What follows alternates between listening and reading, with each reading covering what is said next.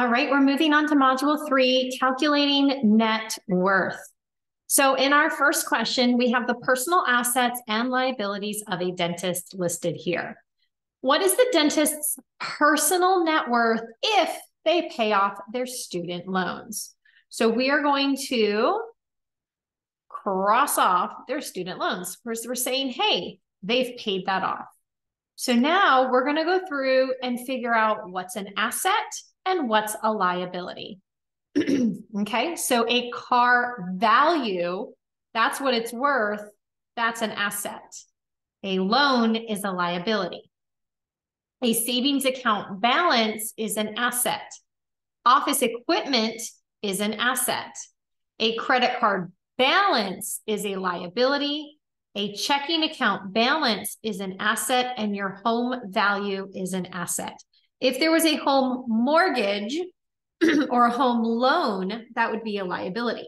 So now to find net worth, we are going to add the assets and subtract the liabilities. So we can have the 25,000 minus 4,000 plus 4,600 plus 11,400 minus 587 plus 29,300 plus 400,000. And we find that the doctor's net worth is $465,713. So we add up the assets and we subtract the liabilities. All right, the personal assets and liabilities of a plumber are listed. What is the total value of the plumber's liabilities? So we're not asking for net worth this time. We're asking for liabilities. So a home value is an asset. A mortgage is a liability. A credit card balance is a liability. Yard equipment that he owned yard equipment is an asset. Car value is an asset. Investments is an asset. But a kitchen renovation loan is a liability. So we are going to add up the liabilities. 150,000 plus 6,500 plus 15,275. So the total liabilities is $171,775.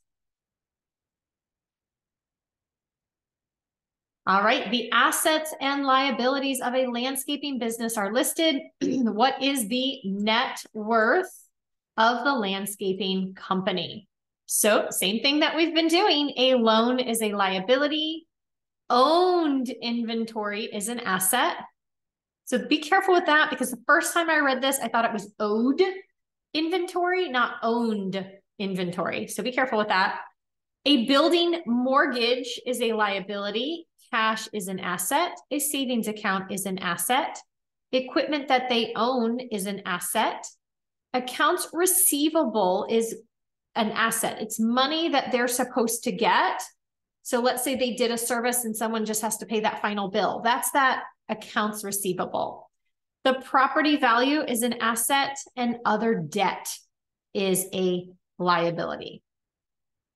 Okay. If you see an accounts payable, that's a liability also, just kind of noting that.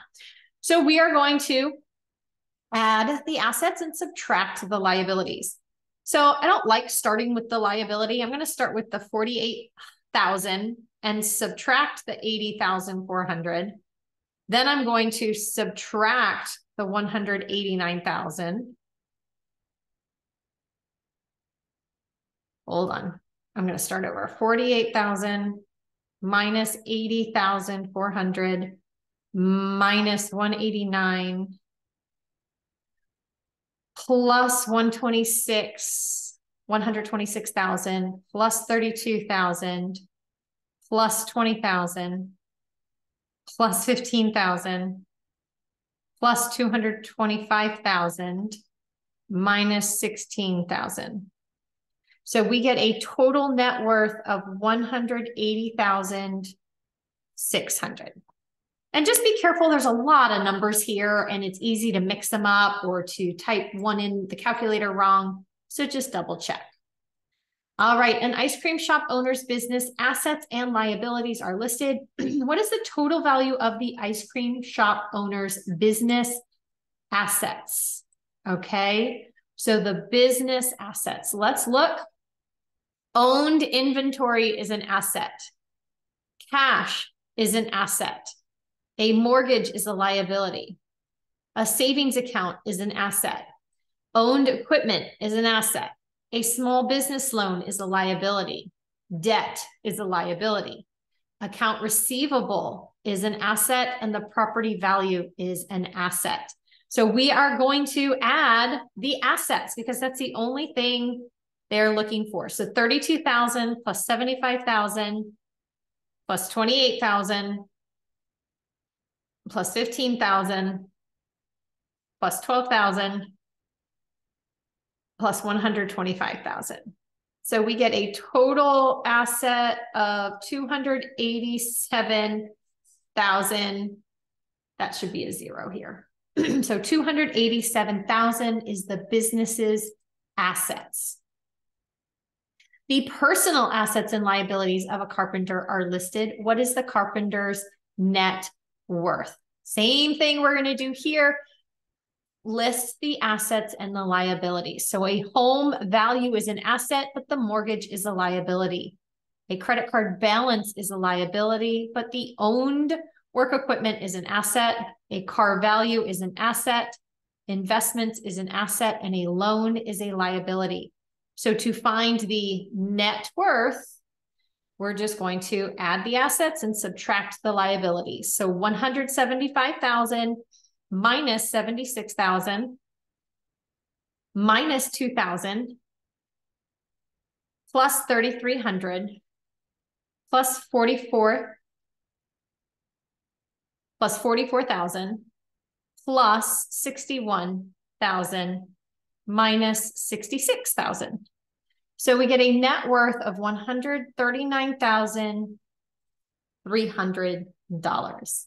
All right, remember when you're going through this, my question number one might not be your question number one. Look at your all your questions and just try to find the one that matches the one I'm working on. These are all very similar for 3.01. Have a great day.